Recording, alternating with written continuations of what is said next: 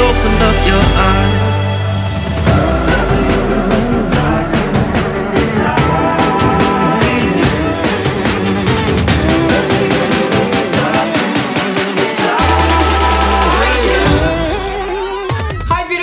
Having an amazing day. Thank you for asking. I'm having a great day too. And the guy mowing that lawn over there is having a superb day.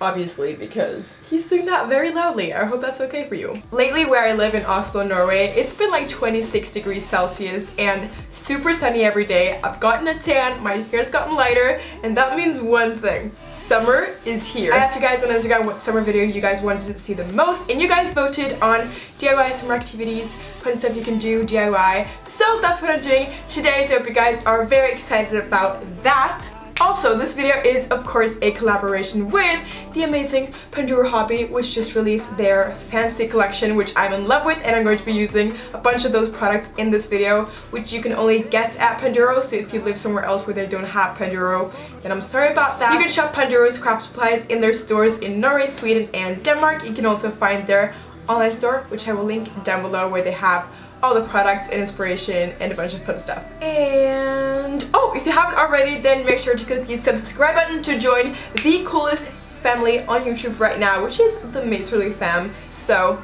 you know, if you want to be a part of something special, then... And of course, make sure to put on the post notifications so that you can be one of the five first people. That's 5, that's 1, whatever. 5 first people to comment on this video, which of course, the comment I will respond and like and check out your channel and all of that fun stuff. So, alright, I think that's all. Make sure to subscribe to me, follow me on Instagram, and let's get right ahead and get into this video. What about combining two of the hottest trends right now, plasticware and fanny packs, and make a splash-proof accessory perfect for summer? To recreate this, you'll need 1 meter times half a meter of clear vinyl, a all-purpose zipper, pins, the printed pattern, I will leave the link in the description box down below, a pair of scissors, a pencil, and a sewing machine. And this is my Singer Fashion Mate sewing machine, which I got at Panduro, and I really like this sewing machine because I am a beginner and it's really forgiving, easy to use, and it looks really pretty as well. So first off, you want to cut your clear vinyl so that it matches the pattern pieces. And then find the front piece, make sure your zipper fits inside the little zipper pocket, and if it doesn't, then just make the pocket a little bit deeper. Then sew both sides and the bottom together with the vinyl. Now you want to pin together the front and top piece so that it's no longer flat but starting to take the shape of a fanny pack. This may be a little bit hard, but just bear with me. Now measure how much fabric you need for the fanny pack to go comfortably over your head, and either over your shoulder or hips. Mine was about 6 cm wide times 40 cm long. And then you want to go to your sewing machine again and sew the folded band together. And to attach the band to your fanny pack, you want to sew it with a zigzag stitch on both sides to the front of the fanny pack, facing towards you. Next, and this is very important, open your zipper and tuck in your band. And then pin the back piece onto the edges of the front of the fanny pack. And sew all around the edge, making sure you're not sewing over the band, only where the band attaches to the fanny pack. So basically now we're sewing the fanny pack inside out. Once you're done sewing, flip the fanny pack inside out. Well, if it's already inside out, then it's probably outside in. Anyway, close the zipper and enjoy your splash-proof fanny pack. This fanny pack is amazing to bring to the beach or to the poolside, where you can keep your phone and your keys, and it doesn't hurt that it looks very cute.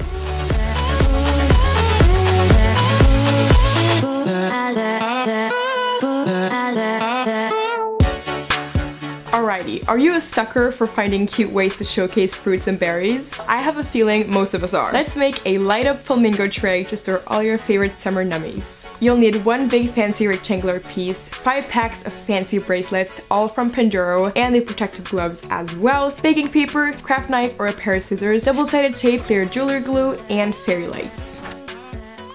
Firstly, peel off the plastic wrapping around the board and place the board on top of some baking paper where you've traced out a simple flamingo drawing. Put your oven on 180 degrees Celsius, put your bracelets on some baking paper and warm them up in the oven for about 3 to 4 minutes. Take one and one out of the oven with your heat protective gloves on, and if you're under 13, I wouldn't recommend doing this alone without an adult helping you out because this can be kind of hard. It's very easy to burn yourself. And then just start forming the piece so that it matches the outline of of the flamingo that you have on the baking paper. One after the other, create the whole outline of the flamingo, and after everything is cooled, you can glue the pieces to the board and to each other with your clear jewelry glue.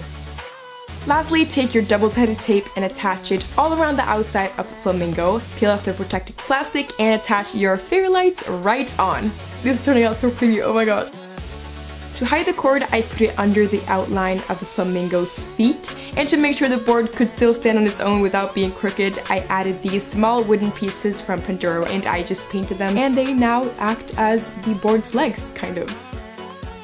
And after that, you're done. Now just fill it up with your favorite summer goodies. I use watermelon, strawberries, and blueberries. And when you need to wash the tray after you use it, simply wet a paper towel and wash off the inside. But seriously guys, how cute did this turn out? I mean, I'm proud.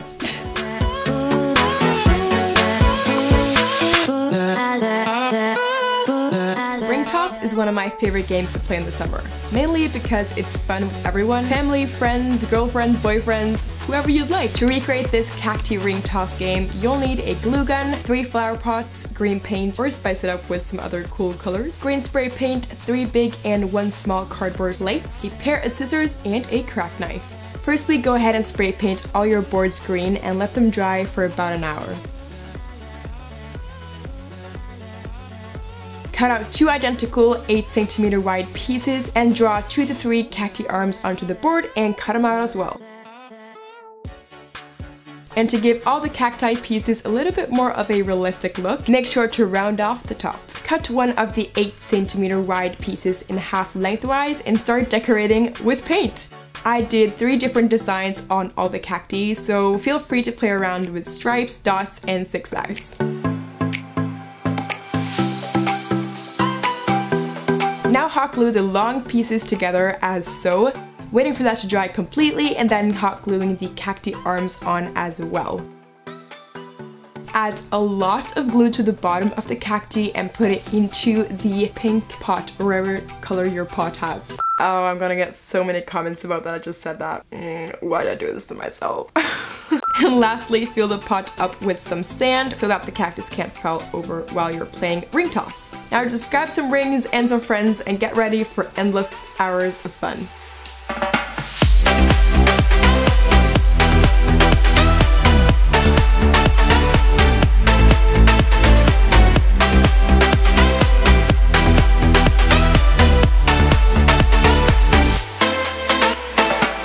A modern art looking bowl made in less than 5 minutes? No way, right? You'll need a silver glass and porcelain pen, a tall round object, the oval fancy piece from Panduro, baking paper, and heat protective gloves.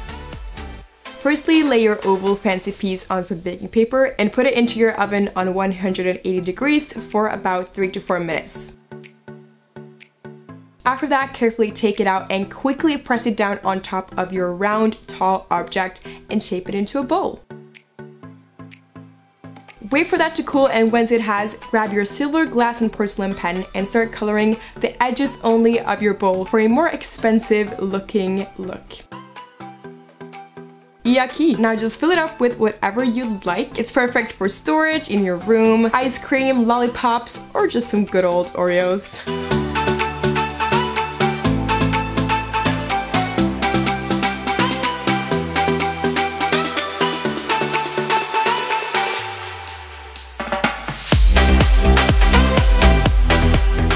Everyone loves summer because the weather is warm and the sun's out. But sometimes it's nice to have a little bit of a cool down to make sure you're not overheating. Let's make a emoji heart ice bucket. You'll need a bucket, white spray paint, paintbrushes, a gold glass and porcelain pen, pink and gold paint, a acetate sheet, a X-Acto knife, and tape. Firstly, go ahead and remove the handle of your bucket and spray paint the bucket white. Now either cut out a heart of the acetate sheet, or if you have one, you can use a heart punch, which is just much easier to use and faster. Cut out a square around the heart cutout and add tape all around the edges to make it sticky. Now just stick that onto your bucket and start painting with pink paint inside the heart cutout. I actually ended up using a sponge brush because I found that worked better than a normal paintbrush, but just do what you prefer. And repeat this until you have as many hearts on the bucket as you'd like. After about half an hour of drying time, you can peel off the stencil we made and start drawing on the tiny stars of the emoji heart with either a glass and porcelain pen or gold paint. And last but not least, fill your bucket up with ice and put your favorite drinks in and enjoy this amazing creation.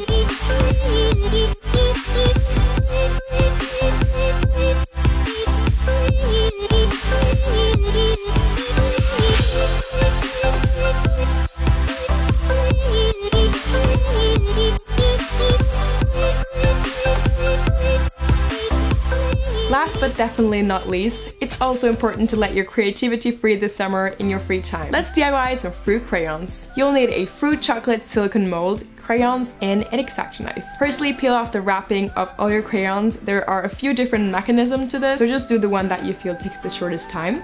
Then cut the crayons into small pieces and put them into each little fruit in the mold. And if you'd like at this time, you can also add some scent. I didn't have any, but that would be really cool if the crayons actually smelled like fruit as well. After that, set your oven to about 120 degrees Celsius and let the crayons melt for about 10 to 12 minutes. Once I took the crayons out, for me the dry time was about 1 hour to 1.5 hours. So it takes a little bit of time, but after the crayons are cool, just pop them out of the mold and you can start using them right away. And these of course work just as regular crayons. They're super nice to draw with and they're very cute as well.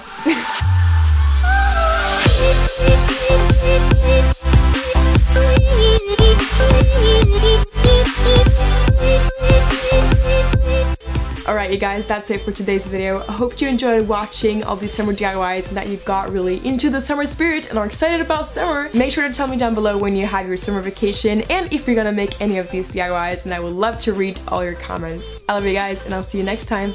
Bye everyone! Mwah.